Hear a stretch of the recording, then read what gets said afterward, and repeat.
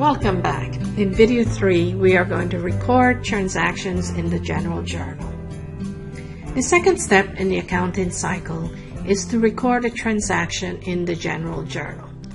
After the transaction has been analyzed and the accounts impacted are identified, increase or decrease in each account affected must be converted to debits and credits.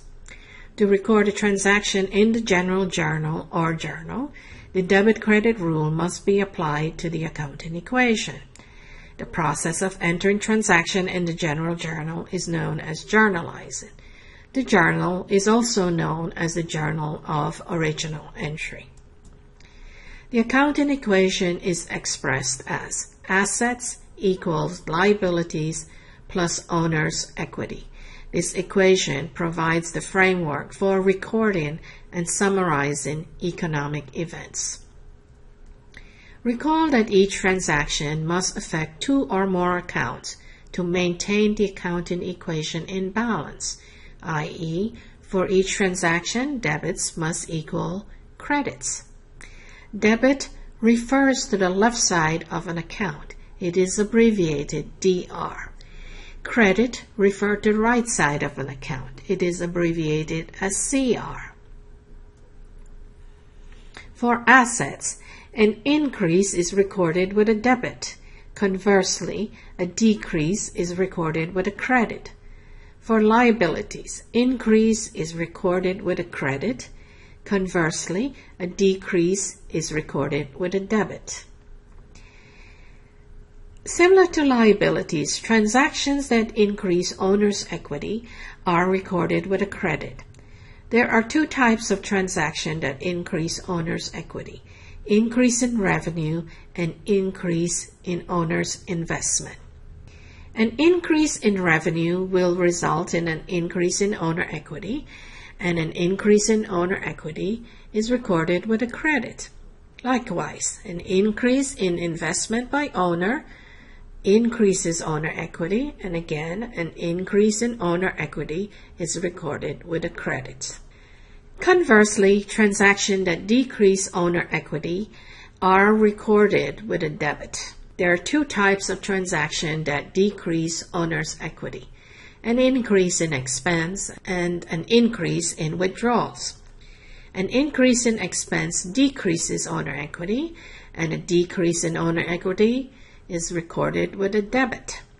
Likewise, an increase in withdrawal decreases owner equity, and a decrease in owner equity is recorded with a debit. Here's a summary of the debit-credit rule. Notice that all assets increase with a debit, whereas liability and owner equity, which is on the right-hand side of the accounting equation, they increase with the opposite, which is a credit. And conversely, if an asset decrease, it's recorded with a credit. If liability and owner equity decrease, it's recorded with a debit. To maintain equality in the accounting equation, debits must equal credits. The following tips will make confusion about debits and credits a thing of the past.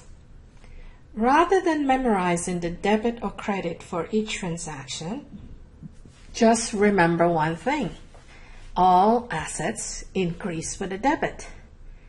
Therefore, all transactions affecting the right side of the accounting equation, liabilities and owner's equity, must increase with a credit. If an account increases with a debit, it must decrease with a credit, and vice versa. If a transaction involves cash, first determine if cash is being debited or credited. Then the second account must be the opposite. Example: cash is spent to purchase supplies. In this case, cash is decreasing. Therefore, it's credited. Therefore, supplies must be debited. Here's the format of the General Journal. Journal entries are recorded chronologically, meaning in date order, in the General Journal. The format of the General Journal is presented below. As you can see, there's a date column, there's an accounts and explanation column, a posting reference column, and a debit and credit column. In the journal, enter the transaction date. In the Accounts and Explanation column, enter the name of the account or accounts to be debited first, followed by the name of the account or accounts to be credited. The title of the accounts to be credited must be indented, and we would enter the amount to be debited under the debit column and enter the amount to be credited under the credit column. Note, each journal entry must affect a minimum of 2 accounts. One must be a debit and the other is a credit. Debits must equal credits for journal entry to be in balance. Here's an example of a journal entry. The above journal entry records the receipt of $10,000 cash from customers. Cash increased $10,000, so the cash account would be debited. Accounts receivables from customer decreased $10,000, so the accounts receivable account would be credited as shown above. Now that we are familiar with how to record transaction in the general journal, let's apply the debit-credit rules. Using the transaction that was previously analyzed in video 2, we will record them in the general journal. Transaction number 1. Gina Minelli invested $25,000 to open a landscape design business. Note that the cash account increased $25,000. Therefore, cash was debited for $25,000. Minelli capital also increased, and according to the rules of debit credit, this account should be credited for $25,000. To maintain the quality of the accounting equation, debit must equal credit in a journal entry. Transaction number 2. Gina Minelli purchased a new equipment with $10,000 cash on November 2nd. Notice that equipment account increased by $10,000. Therefore, the equipment account is debited. Also, cash account decreased $10,000. Therefore, the cash account is credited $10,000. Transaction number 3. Minelli purchased $1,000 of office supply on credit on November 6th. Notice that an asset, office supplies, increased by $1,000. Therefore, the office supplies account is debited $1,000. Since it was purchased on credit, a liability account, accounts payable, is also increased. According to the rules of debit and credit, an increase in a liability account should be credited. So, accounts payable is credited $1,000. Transaction number 4. Minelli Landscape Designs completed a $650 job for cash on November 10th. Notice that cash increased by $650. Therefore, the cash account is debited $650. Design fees also increased. According to rules of debit and credit, an increase in a component of owner's equity should be credited. So, design fees is credited $650. Transaction number 5. Minelli Landscape Design paid $850 for rent expense and $750 in salaries and wages expense on November 13th. In this journal entry, the cash account decreased by $1,600.